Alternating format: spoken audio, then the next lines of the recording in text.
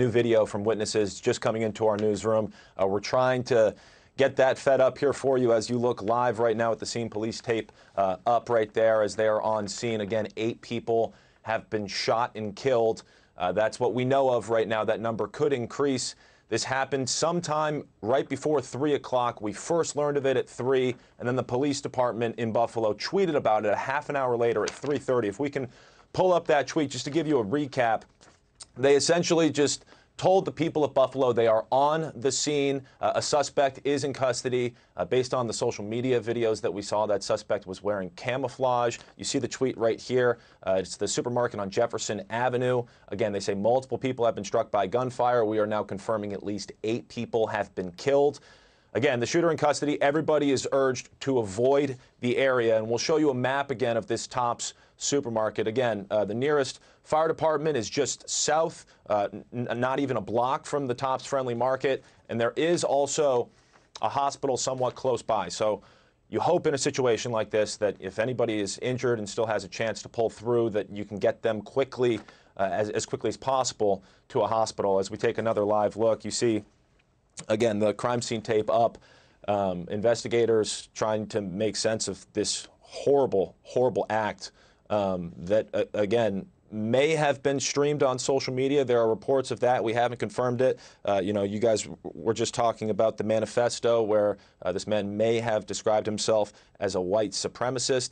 I'm being told that we now have the soundbite from one of the many witnesses who you see right there. Let's listen to what this person saw.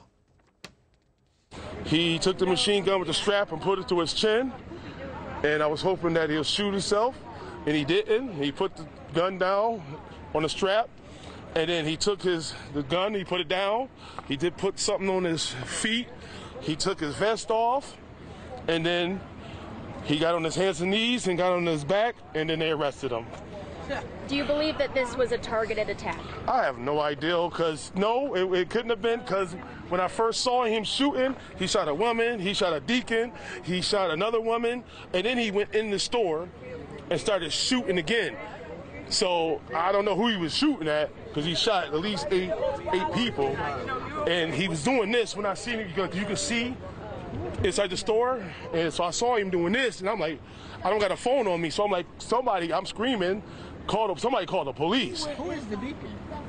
He's a guy, Teeny. He's a jitney. He's a good guy. He don't drink, he don't smoke, he don't curse, he don't swear. He's against violence, and he gets shot by a gun. It's just ridiculous.